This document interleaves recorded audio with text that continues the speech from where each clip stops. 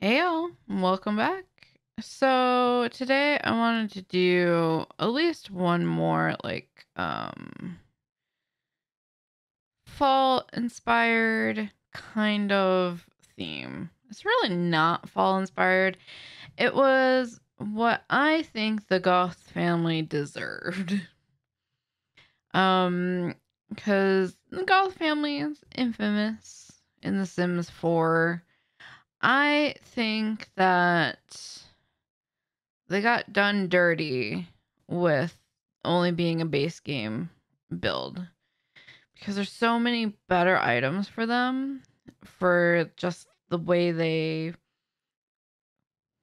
should be portrayed. Um we're going to start off by modifying. I didn't want to change the house too much. The bare bones of this house is very much the same. I will move the third floor over in a little bit. I'm trying to make the outside just a bit better. I get really frustrated at this point um, because the rooms aren't like making ceilings correctly. So I will be cutting a lot of that out in the near future, but you do see kind of where I'm going. I wanted to include it a little bit, but yeah. I'm not sure the best way to go about fixing this correctly. Like you can see the struggle happening right now. Not great. Um it's almost better, I think, to completely rebuild. It's just that bump out is so funky. Like you can see right there. And then I'm just like, I'm cutting this out. You don't need to see me struggle for 20, 30 minutes on how to figure out how to actually make this look correct. But I wanted to a big goal of mine was to make sure for the most part I keep um the layout kind of the same, and you'll see that the downstairs is the same. I did add in 2 half baths downstairs instead of having the one full bath downstairs, but there's a formal dining room, there's a living room, and there's the kitchen with informal dining in the kitchen and the 2 half baths. But I made the entranceway grander to get rid of those silly little windows that go up a little bit.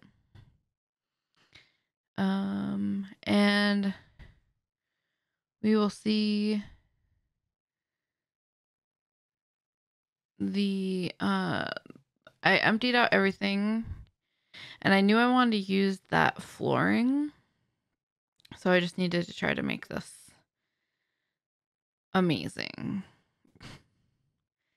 I'm really quite happy with the way it did turn out in the end. It is basically what I was hoping for. And you'll kind of see me struggling with the trimming. And this is, like I said, if you look back at the old Goth House, this is basically the floor plan. So, um, but I just felt like it's Halloween, it's fall. The Goths are the one true um family of The Sims 4, so why not? All right, so we're moving into kitchen time right now. I wanted to put informal seating in here because it just makes sense. If I really wanted a formal dining, so informal seating for the kitchen just made sense. Kitchen is massive. The one thing I probably would do is make it smaller because like I had to do like a fake pantry area for like cleanup and things. It's so big and unnecessary, but at the same time, necessary. But you'll see like that side's like completely useless besides the sink in there. You'll see in the end photos, I've cluttered it a bit. I've cut out a lot of stuff. This once again is about 23 minutes long at 400 times speed, and it's not even everything. So I don't want to waste your time. I don't want to waste my time. But here we go.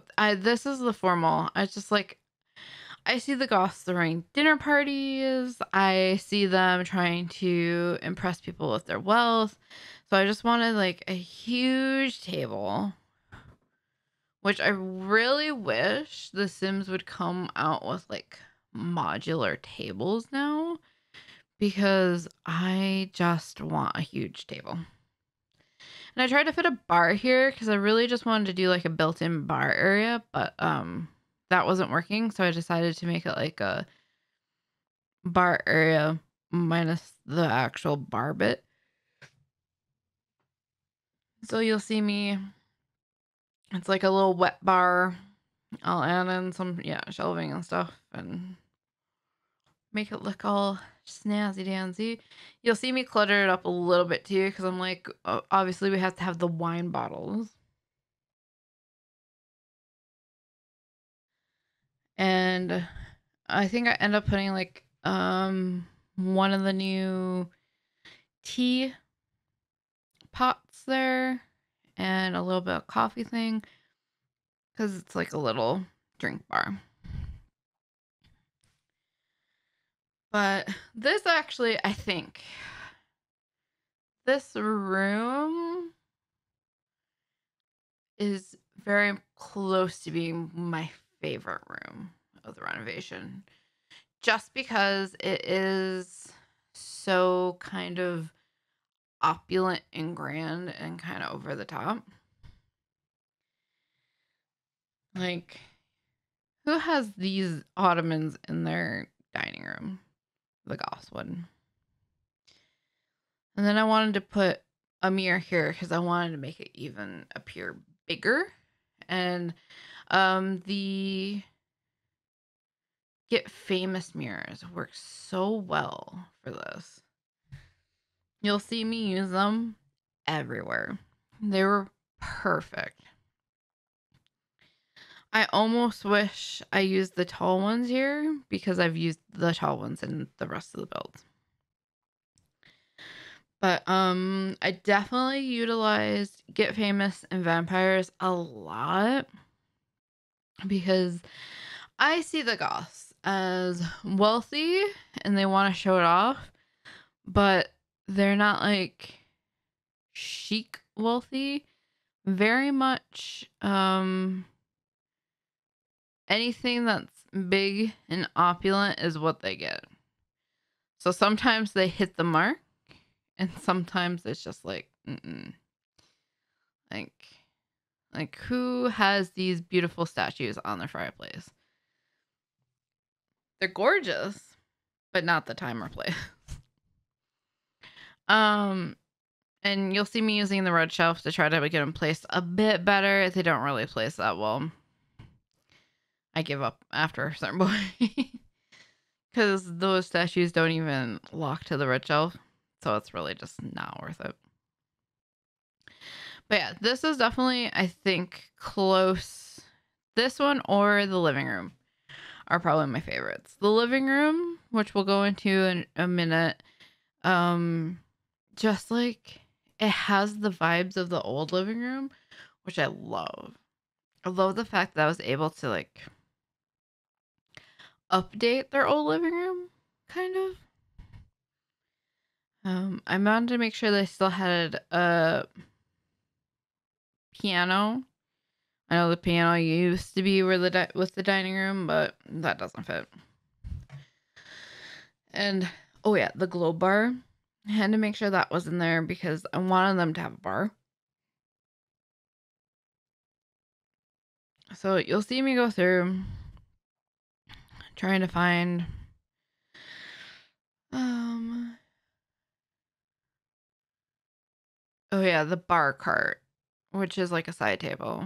But I'm like, this would be perfect to have a bar cart next to the globe bar, and you'll see it cut to being a little bit more done, a little bit more differently rearranged. But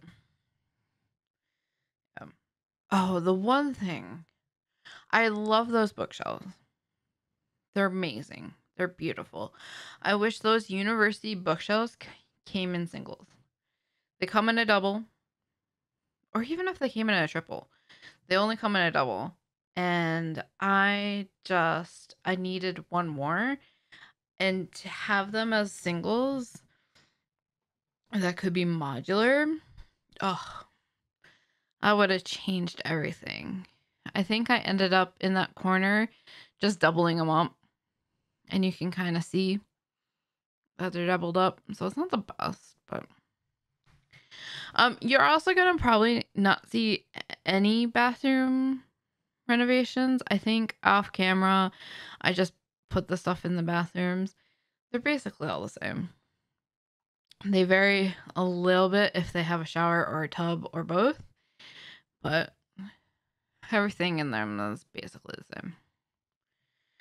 And now you're gonna see, like, I wanted to make a cozy little nook for, like, the Goths hired a piano player and everyone's chilling on the couch listening. Like, that's how I see, like, dinner parties with the Goth going.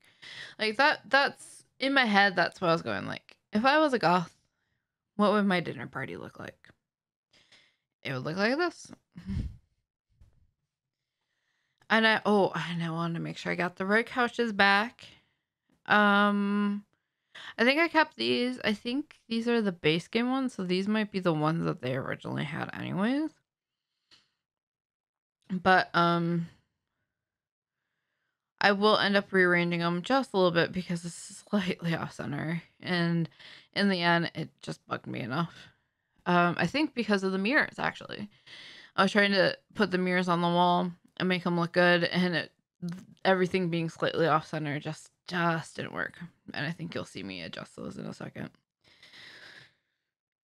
But they're so lovely. This is all so lovely.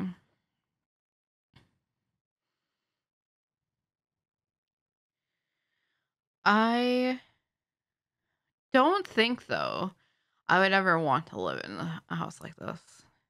This seems like a house that you couldn't touch. Can't touch anything. Oh, and magically everything is here. So you can kind of see a little bit more of what I did to fill out things, make it look opulent and lived in, but not too cluttered. I did jump cut. There was one day I just kind of like put some beds in some of the rooms, and that's all I did. So I just jump cut to when I was actually decorating those rooms. So this is Cassie's room.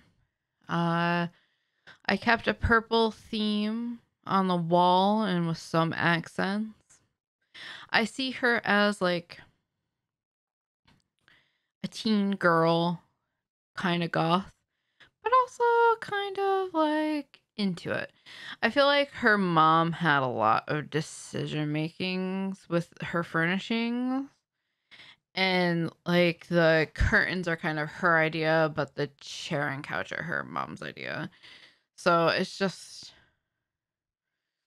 a little bit of her personality, but mainly Bella's. And I like the way Bella's room is. It's so funky. Like, just the room shape that it almost looks really, really good.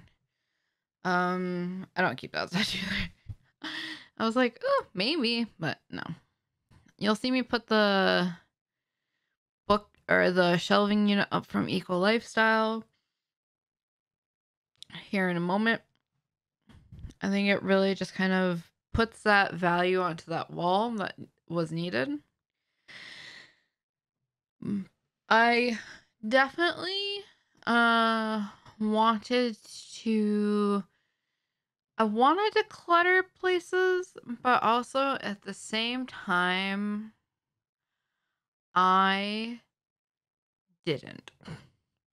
I wanted to try to keep this not minimal, but definitely more um realistic. I don't know. It's just for me, I love the idea of having a build be really cluttered, but also I hate the idea of me having to clutter a build. Um You see here, I've jumped over. You can't really tell yet, but this is actually Bella and Mortimer's closet. I decided to give them. They have the city living. I think it comes from closet, and I wanted to give them the modular closet as well, just for some flair and character. And I wanted to make sure I got this kind of cluttered up as well. Um, I I do like the way how the Mortimer and Bella's room came out.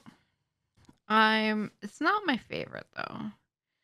I did try. I wanted. There's like a couple themes that I try to keep very consistent in the rooms. Like, and I think you can kind of notice it. I think the only room that doesn't have it, or there's two rooms that don't have it, is the kitchen and the third floor don't have a fireplace. Every other room has a fireplace. And I kind of did that on purpose because in my head, they would have a fireplace in every bedroom. So we saw Cassie have a fireplace. Mortimer and Bella had a fireplace. I even get one in for the little one. What's his name? Andrew? Oh my god. I'm gonna get roasted. I can't remember his name. I think it's Andrew. We're just call him Little Goth. Um, but he also gets a little fireplace too. It just seems like something they would have. And I did try to give him like little sitting areas too next to most of the fireplaces. Except for the little one. He had his own little storyline. Cause you look and see like look how huge. Absolutely massive. Over the top. Doesn't need to be this big. How big this room is. And Cassie's wasn't huge, but still like she had basically a separate sitting area and bedroom. And then we go over to the Bowies in just a second. And he's going to have the teeniest, tiniest little room. It's small. It barely fits a bed. Like, they all have en suites, but like that's the size of his room. It's that. It's there. It's so tiny. I did that on purpose though. I wanted him to have a teeniest, tiniest little room. I wanted him to kind of be like looking like he's suffering almost. Because um he has the access. And essentially in my design of this, he is like his room is the third floor. He gets everything that's in the third floor. It's all his. And you're going to see I put in a fireplace for him. And we'll head up to the third floor in a second. But we're also coming to the end of the speed build. So screenshots are going to come at the end. I'm going to have a bunch because I really just enjoyed this build.